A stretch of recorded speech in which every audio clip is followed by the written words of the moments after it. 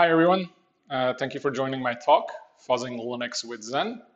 My name is Tamas Lengyel, and I'm a senior security researcher at Intel. And I also maintain a variety of open source tools, such as the Zen hypervisor, libvmi, druckwoof, and I also participate in the HoneyNet project, where we usually run Google Summer of Code projects during the summer, developing open source tools to fight against malware. What this talk is about is that we had this task of fuzzing the device-facing input points of several Linux kernel modules, kernel drivers, and we had to build new tools to get it done. We open sourced them. We found a bunch of bugs and fixed them. I will talk about those. But really, the point of this talk is to show you how we did it so you can go out and do it yourself. To start, let's talk a little bit about feedback fuzzers. They are not just about feeding random input to your target.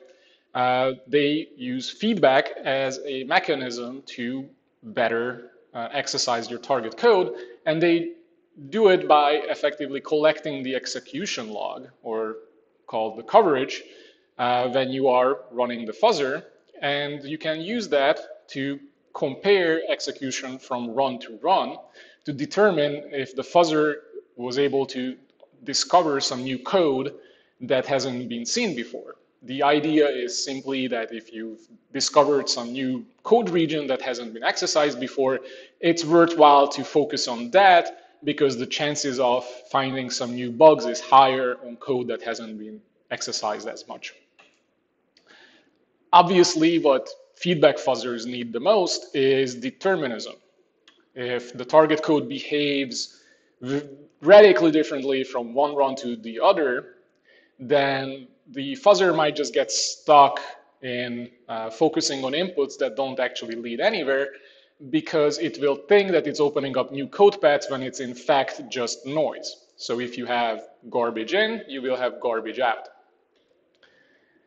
So Zen VM forking is supposed to address that shortcoming. It is effectively a way to add determinism to kernel code execution. If you think about the kernel, it's pretty undeterministic. You have interrupts firing all the time, you have multiple threads and scheduling. It's, as far away from deterministic execution as you can get.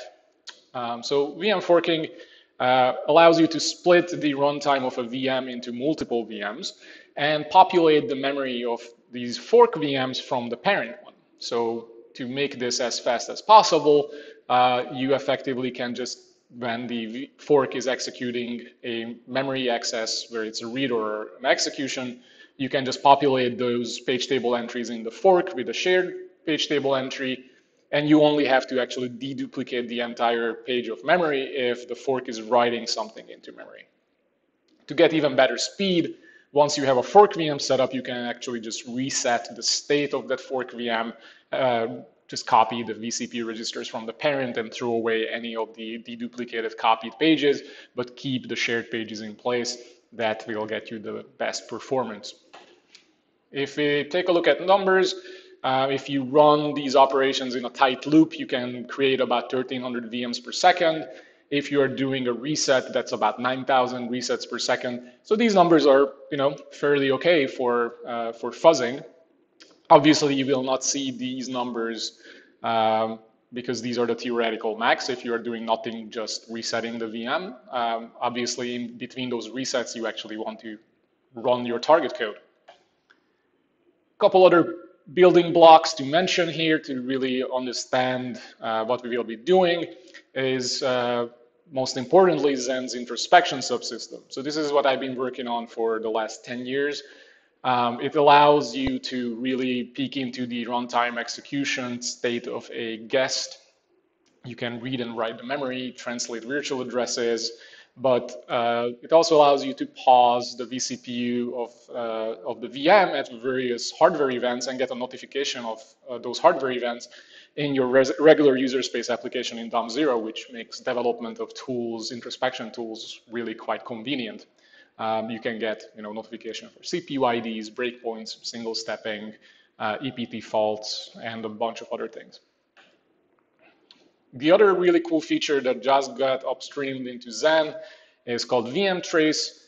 We did this in collaboration with the Polish CERT and Citrix, and this is an effective way of turning on Intel processor trace to record the execution of a full VM from DOM0, where the CPU itself will store enough information about the execution of that VM with low overhead so that later on that log can be decoded to reconstruct the execution of that VM, see what happened. And obviously this is what we will be using to collect the coverage information. So if we look at the full flow of how the fuzzing setup is working on Zen, we start from the parent VM, you boot up your regular VM, and when the target code is reached, you compile the target code with a magic CPU ID in place that will signal to the fuzzer that this is the point you want to start fuzzing. The fuzzer will find that CPU ID when it executed, will create a fork, which we call the sync VM. In that sync VM, we'll look up the virtual address of various kernel functions that usually get called when something bad is about to happen in the kernel, such as a panic is happening, Kazan or UBSON, built-in error detection systems in the Linux kernel trip. We add a breakpoint to the entry of all of those functions, and we create another fork. This is what we call the fuzz VM. This is where we will actually be performing the fuzzing. This works effectively by taking the input that's generated by the fuzzer. In this case, we are using AFL, American Fuzzy Lab. We take the input that's generated by the fuzzer and we write it straight into the VM's memory, unpause it, see what happens.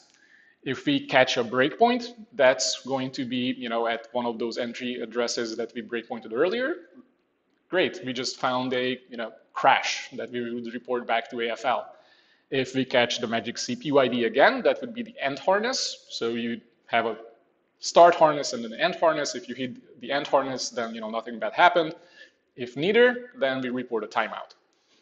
Afterwards, we can take a look at the Intel processor trace log, decode it, and we use that to report the coverage back to AFL so that it will understand if something new happened while fuzzing that VM. And then we just reset the state and go to the next input from AFL. Let's take a look at the demo of how this actually looks in practice. I am creating an Ubuntu 2004 VM, and I will be booting a Ubuntu Linux 5.10 kernel that has the harness already compiled into it. I'm booting with KSLR and PTI disabled just to make debugging easier later on. And what we will be fuzzing is a USB driver in that kernel. I effectively have a thumb drive USB stick attached to a USB 3 hub. And I fire up the KFX fuzzer to listen to when that magic CPU ID, which in here is called magic mark, is executed. So now it's just listening to see when that CPU ID happens. The VM finished booting, I will log in, and we'll initiate some interaction with that USB thumb drive that will trigger that harness I have pre-compiled in there. So I ran fdisk, and you see that fdisk never returned, it never finished. And that is because that VM is now paused because the KFX caught that CPU ID, and we have the information about where the target buffer and the target size is that we want to fuzz. We can go to that virtual address, read out that memory to be used as the seed for the fuzzer, right? So this is the normal execution would be that the kernel was just about to do while executing that fdisk. And we will start mutating from that structure to see, what can happen if that input is malformed or malicious. We will be using AFL++ here. Fuzzer is up and running. We are opening up a bunch of paths, as you can see. And in less than a minute, there is already a crash found. And we'll go into the details of what this crash is about, but this is actually a real bug in the Linux kernel that was discovered just like that.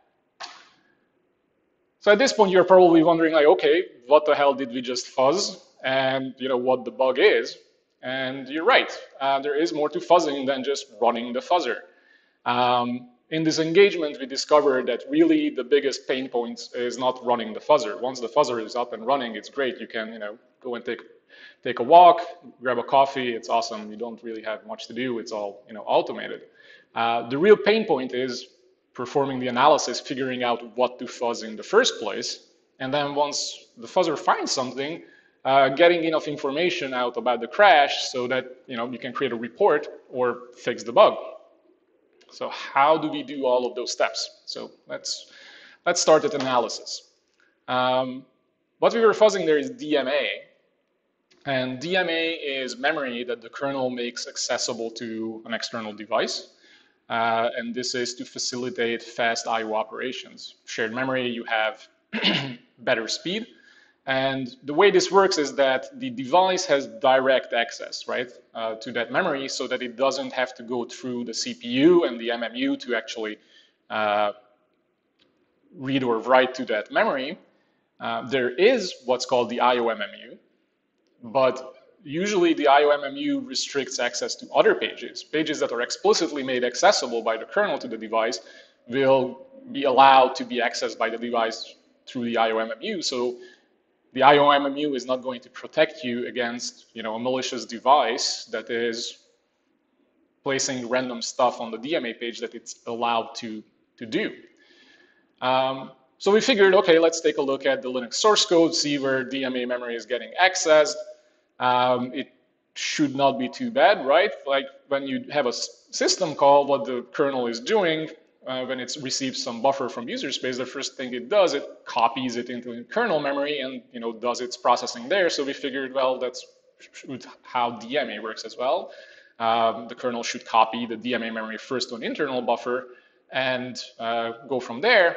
But boy, were we wrong. It turns out that the kernel is accessing DMA memory all over the place. There is no single function that copy from DMA. Once DMA memory is established, the kernel can access that and does access it all over the place. So even just figuring out where Linux reads from DMA is not trivial. So what we did was we looked through the source code looking for hints of when the kernel might be doing a DMA read. And it's quite painful because, just by looking at the source code, you don't necessarily know whether some pointer is a DMA memory or not. So what we did, we looked for the IOMM cookie, or the best one was actually to look at the endianness conversion functions that go, big endian, little endian to CPU. That is a pretty clear indication that, the memory that is being, or the data that is being read might not be in the right endian format that the CPU expects. So that usually means that there was some cross communication with an external device. And then take the output from ftrace, which is a built-in subsystem in Linux that allows you to trace the execution of the kernel internally. Cross-reference, what we found that, we think is DMA access and see whether those functions actually get called during execution of the kernel, right? Because we found a bunch of these accesses, but those were functions that never actually executed during runtime, and those are not really good targets to fuzz, because if you can't get the code to execute, then you can fuzz it. So this was not great. So we also decided to just, be old school and dig through the spec. Maybe, we get a better understanding of, what's going on here, because the kernel code is not the easiest thing to read. So looking at the spec itself, we can find pictures like this that are immensely helpful to, try to understand what the hell is going on. Obviously, this subsystem, as you can see, is quite complex. But really, the biggest boost that we got for our engagement here was to just discover what the name of the rings are that this subsystem uses for, device to kernel communication. And these are the event ring, transfer rings, and the command ring. So just knowing those names, we were able to just, grab whether there is a variable called event ring and see, where that is being accessed. So what we found is this location where, there is what's called the event ring. And this is a function that gets called from the interrupt handler. Obviously, what happens is that the device or the USB hub is placing some data on this ring and sends an interrupt, and then the kernel goes and processes whatever structure that the device sent, and it dequeues that from that ring page, which is DMA accessible. So what we just fuzzed, what the harness setup was, is just after that structure is dequeued from the DMA page, we have the harness start, and we transfer information about where that pointer is and what the size of the structure is. And then we have a couple points that we want to stop the fuzzer and go to the next iteration. Effectively, whenever this function would return, we want to stop the fuzzer. We want to fuzz everything that's in this function and whatever this function calls. As for what those harness functions actually look like, they are really just the CPU ID instruction where we stuff the magic information into registers that the user space tool in DOM0 that can receive. So these are effectively, you can think of them as hypercalls. All right. So, but once we found that bug, what's the next step? With VM forks are a little special on Zen in that they are not fully functional VMs. You can turn them into fully functional VMs, but for fuzzing, it's obviously, there's no point. But because of that, there's a little bit of pain in actually figuring out what happened in them, because you don't get to just log in and gather the logs because there's no network, there's no disk, no console, there's no I/O into VM forks. They are literally just running with CPU and memory. But fortunately, the D-message buffer that the Linux kernel uses to store information about runtime events and errors and whatnot is just sitting in RAM. So we can go and carve it out. The way we do that is we're going to use GDBSX. That's been shipping with Zen for over a decade at this point. And it's really just a minimal GDB bridge. If you build the kernel with debug information and frame pointers, you can access the information of the kernel state using just GDB. So let's take a look at how this works. So this is where we were. We just found the bug. We want to figure out, what happened. What is the bug? So we'll take KFX, we'll re-execute, but instead of taking the input from AFL, we'll just use that file that was found by AFL. We'll inject that into a VM fork and see what happened with the debug output. We see that, okay, ubson prolog tripped. So ubson prolog is the function that gets called when the kernel starts to construct the ubson report. So we want to stop the VM fork after it actually finished printing the ubson report into the D-message buffer. So we will stop at ubson epilog. And at that point, we can really just attach the debugger to it and read out the D-message buffer. So I fire up GDBSX, attach it to that domain, go into the source folder where I compiled that kernel, load up the symbol file for the kernel, attach to that bridge, and print the D-message buffer using lx-dmessage. And there we go. Right at the bottom of the D-message buffer, we see the report that ubson generated for the bug that the fuzzer just found. This is an array index out of bounds error in XHCI ring. Awesome. So this is pretty much how you triage the errors that you find using the fuzzer. For most of the cases, this has been perfectly sufficient, right? We have the source line that we have to take a look at. Usually it's pretty straightforward of where the bug is coming from, but not all the time. Sometimes the bug triggers in code that's far away from the driver that we are actually fuzzing, right? So there is some call chain from the start point that we are fuzzing from that reaches some deep layer of the kernel, and that's where some bug happens. Then figuring out what's going on there is a little bit more difficult. So let's look at triaging beyond the basics. Here is the harness that we use to fuzz the IGB network driver. So these are network drivers that receive packets and packets. Here we have an interrupt handler of when a packet is received by the kernel, and the kernel goes and reads this RX description buffer that the device places on the ring that has information about, what size of the packet that was just received is. So this is not the packet itself, this is metadata about the packet that the device itself constructs. And we want to fuzz that. So what we do is we jump in just after that RX description buffer was received from the ring. We'll start fuzzing there, and we want to stop fuzzing when the loop loops around. We also have a harness stop when that loop breaks out. That's not shown here. So using this harness, we found the following bug. We get a Kazan null-pointer dereference in a function called GRO pull from frag0. All right, we also get a helpful stack call trace where we see that, there is Kazan report, and just before that there is a mem copy. So GRO pull from frag0 calls mem copy. All right, let's take a look at that function. It turns out that this is not in IGB itself. This is in net/core/dev.c. So this is some deep layer of the Linux, networking stack, where it receives this skb buff structure and does a mem copy from one place to another. We have no clue what those are, but this mem copy obviously trips a null-pointer dereference, so it's either the source or the destination, is corrupt. And it got corrupted because, the fuzzer found a way to corrupt it. So at this point, the idea I had was, all right, let's take a look, which one of these pointers is the culprit. We would want to stop the execution of a VM fork just at that mem copy, so we would be able to, take a look at the state of the VM, the registers that contain those pointers to see which one is null. So we want to stop the execution at that mem copy. The way we do this, it has a couple steps, and we need a couple bits of information for it. First of all, we want to figure out, what is the address of Kazan report, because that's where we want to execute that VM up till using single stepping. Because just before Kazan report is reached, obviously we'll have the mem copy.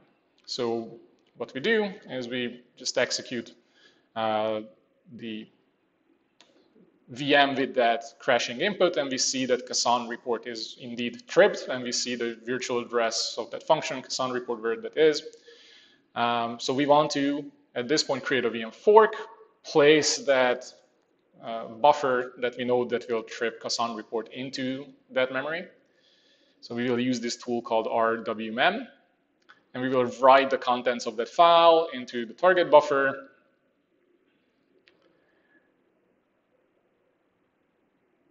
And that will allow us to execute this VM to reach the crashing input and record what happened. Obviously, we could use processor trace as well for it, but I found single stepping to be just as effective, and it's a little less convoluted. So now we have that VM fork set up with that crashing input injected into its memory. So now we just use the tool stepper that will use MTF single stepping to go all the way and stop at the virtual address of Kazan report when that's reached. And we will pipe the output of that into a file. And if you take a look at what this file contains, so this is effectively just the disassembly of each instruction that I executed, and this reaches Kazan report at the end. So there's a ton of instructions in there.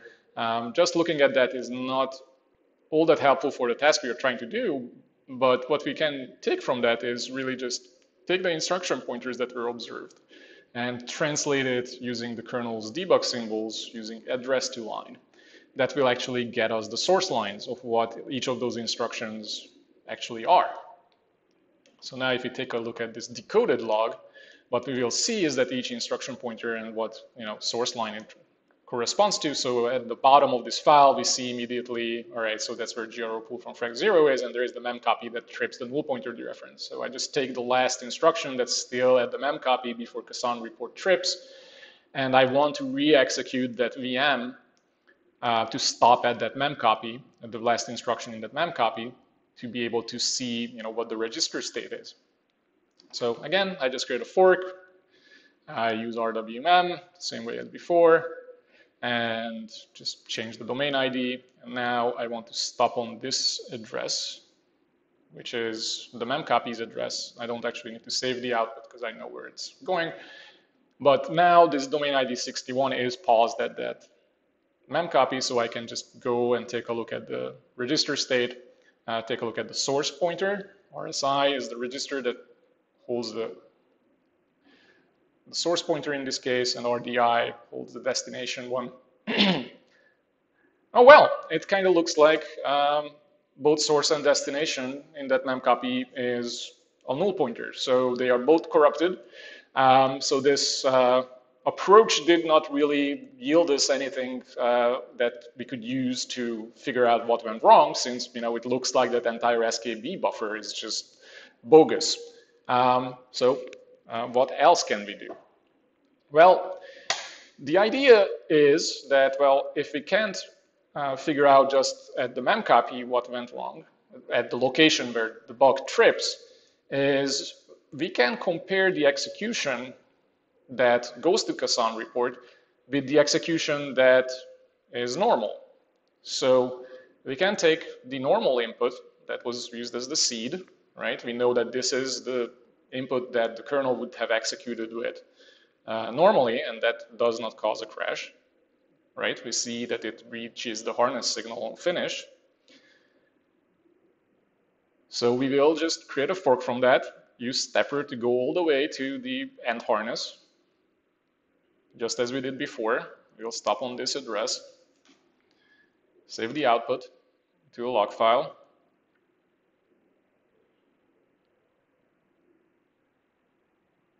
Now we can take the instruction pointers from this log file, decode it using address to line, save that as well.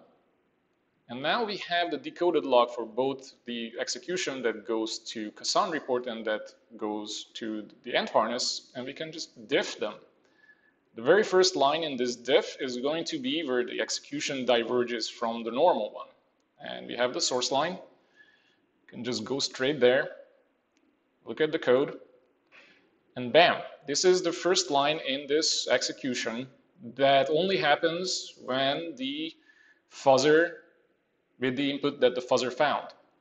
So it turns out that the SKB buffer is constructed by the driver, and it's being passed to those deeper layer kernel subsystems. But the way it gets constructed here is based on information that came from that RX description buffer, and it's bogus. So obviously what needs to happen is that even if that RX description buffer says that, oh, there is this bit set, there needs to be a little bit more sanity checking in place before that SKB structure is manipulated. So if you actually look at the latest kernel code, you will find that this code has been fixed, and it's effectively was just missing a sanity check on data that was coming from DMA. All right, let's look at a couple more bugs just for fun. Can you spot the bug here?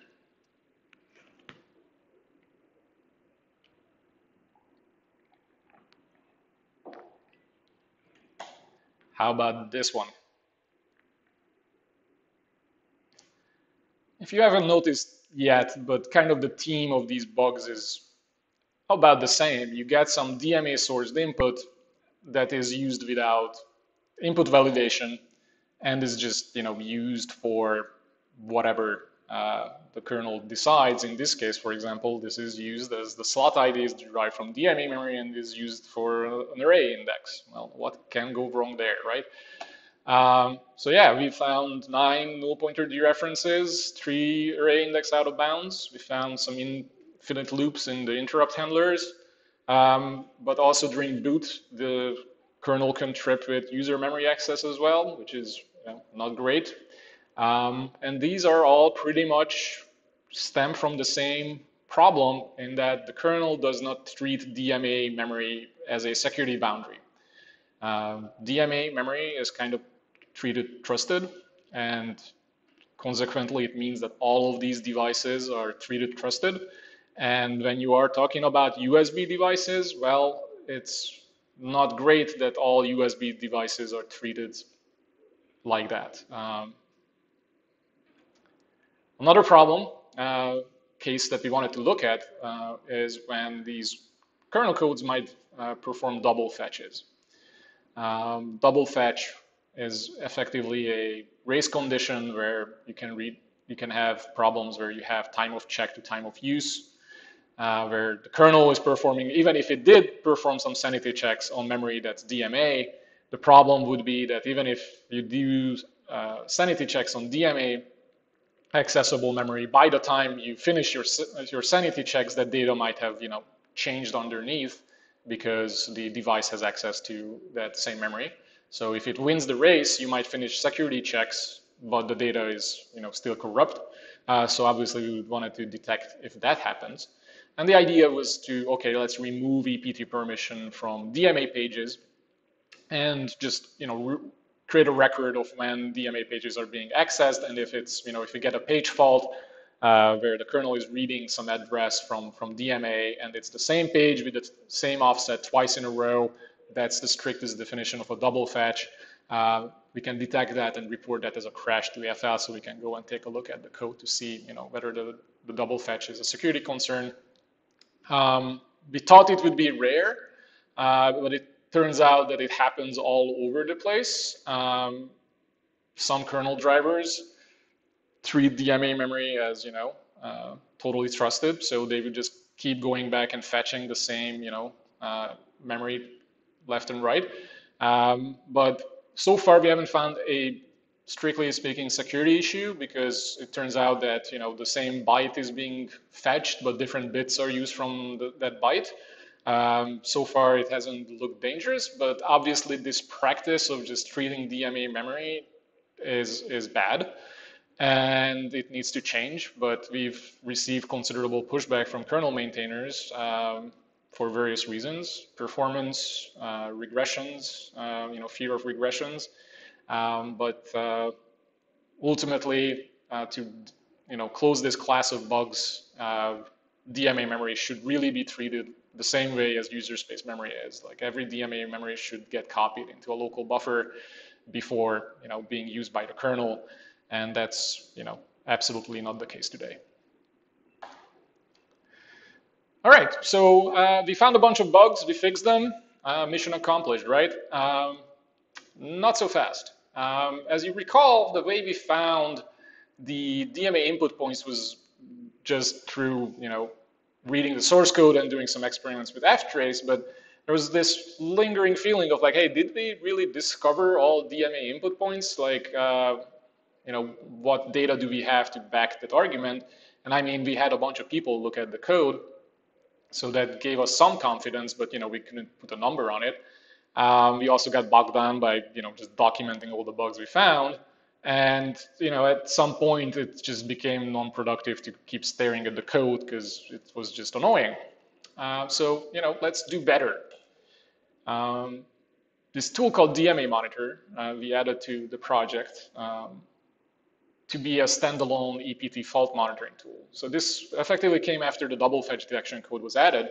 And the idea is that, well, if we can already detect when DMA is being accessed for double fetches, well, we can use the same approach to detect when DMA is being accessed at all, right? We can really just trace who is accessing DMA and where by using EPT faults. The only thing we need is to know where the DMA pages are.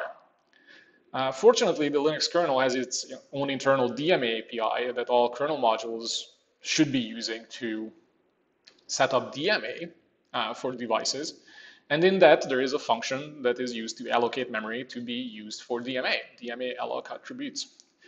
We can hook that function using a breakpoint through the hypervisor and hook the return address when the function finishes, and that will get us the virtual address of all pages that the kernel uses for DMA. And then we can just remove the EPT permission for all those pages on the fly, effectively giving us a way to log all the code sites that read from DMA as the kernel is running. So let's take a look at how this works in practice. I'm booting up the same VM, and on the right, I'm firing up DMA Monitor. I just tell it, what is the domain and what is the debug JSON of that kernel is. DMA alloc attributes is hooked as the kernel is booting, and then we pretty much immediately start to see a ton of DMA accesses happening as that kernel is still booting. As you can see, there are quite a few pages allocated for DMA, and we can grab through that log and see when it's the access is just a read access. We can take the instruction pointer for each, sort through them, and just take the unique ones. There's still a ton of them, but we can feed this through address to line to get a explicit list of all the places that the kernel touched DMA from.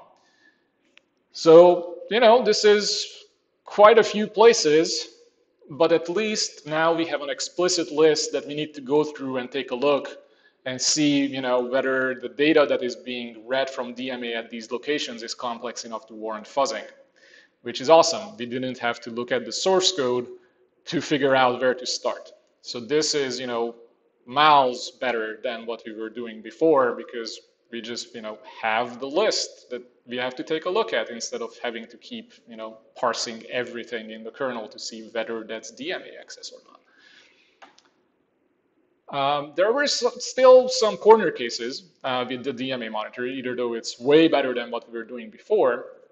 And that's because some of the times the DMA access that's the kernel is doing is just reading something from DMA and stashing it into some structure and returning, and then the kernel is going away and doing something else. So we are like, okay, well, where is that data going to get used? After the DMA access, nothing warranted fuzzing, but that data is still sitting now in the kernel, in private kernel memory, but it still can be potentially malicious. So where is it getting used, and is it safe? And we're like, well, we have no idea.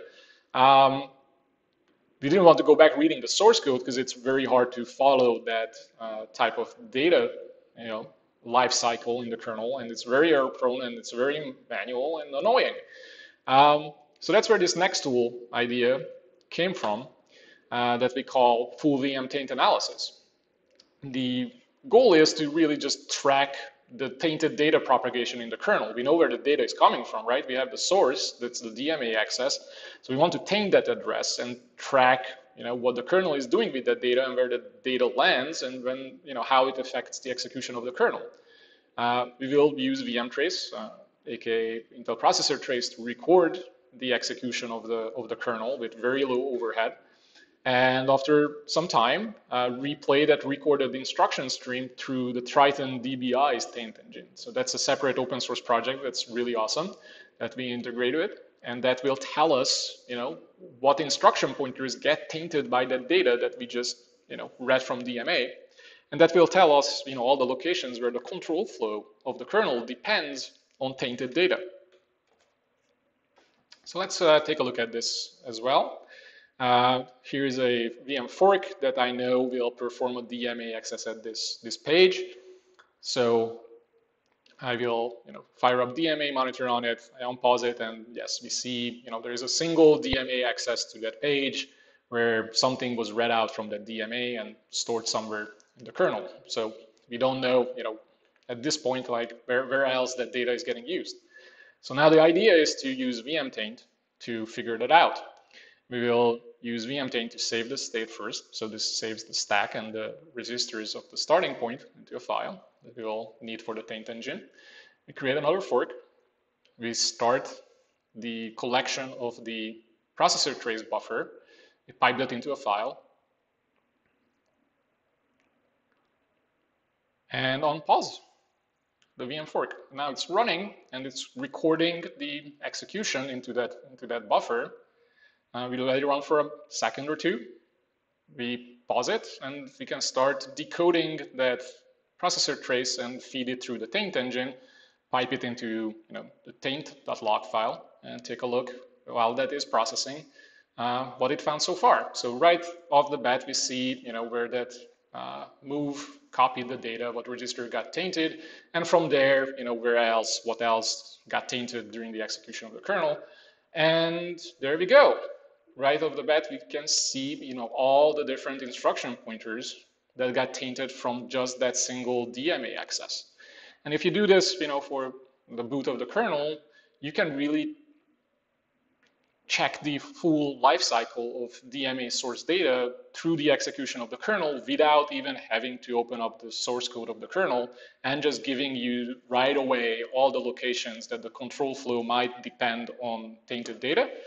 You go take a look. If it looks complex enough, you put a harness around it and you can start the fuzzer. So this code is released as well as everything else. Most of the code is upstream in Zen, but this code you can grab from GitHub. There are also a couple of goodies that I wanted to mention. This is pretty new. Some of the targets that we wanted to fuzz were kind of difficult to get working in a Zen VM. So we came up with this way of being able to transplant the state of the system from one hypervisor to another. So in this case, you can take a snapshot on QEMU, KVM, or Symix and load it up on Zen, because VM forks really only need the CPU state and the memory of your target to be fuzzable. So you can use all of those different hypervisors to take a snapshot and load it up on Zen and fuzz away. Couple things we want to work on next, or already are working on. Top of the list is automation. Putting an end-to-end, automated fuzzing system together is what everyone is asking about. So that's absolutely something we are looking at. Would be also pretty awesome to capture system state using Intel DCI, which is a USB 3-based debug connection that you can attach to a bare metal system and capture the full system state. This would allow us to, really fuzz any code that runs on any system, including BIOS and SMM code. So this would be pretty cool. Another idea we have is creating the SenseSifter Ring 0 mode tool, adding nested virtualization support so we can fuzz hypervisors. Obviously, with Intel DCI, we would be able to capture, hypervisor state as well. So that might not necessarily be, a requirement, but still would be cool to have. And a couple things I didn't cover in this talk that are already possible using VM forking and all the tools that are available open source, like fuzzing other operating systems, fuzzing Zen. User space binaries are absolutely something you can fuzz with this system, black box binaries, and even malware. So if you're looking for ideas, here's a couple things that are already possible. So thank you. That was my talk. If you have any questions or comments, please reach out. And thanks goes to a whole bunch of people who made this work possible. So this was not a single person's job. This was large teams working on this. So thanks everyone for your involvement, and absolutely for the open source community for releasing all the tools that make rapid security development like this possible. So thanks. I hope you found some cool information in this talk, and the goal here is to get you to go out and go fuzz the kernel, because we found some bugs, but you can bet there are more to be found. So thank you. Looking forward to your questions.